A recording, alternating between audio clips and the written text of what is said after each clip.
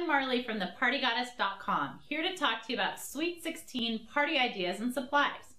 There's so many ways to go with the Sweet 16 party, and one of them is to really focus on the teenagers' favorite things, favorite places to travel, maybe wish list travel, or even their favorite foods. And who doesn't love Chinese food or Asian food? So what we've done is we've put together some fun ideas for a Sweet 16 party using just some really simple things that are easy to access but that will really trick out your event. So as you can see, we've got a bamboo mat here, and what you could do is you could use this for your whole buffet or for your bar or as your centerpiece. You could even use it for each individual place as a placemat. Then of course, what's more fun than trying to trick it out with chopsticks? And just even if you have backup forks, who cares? It'll be really fun for everybody to try.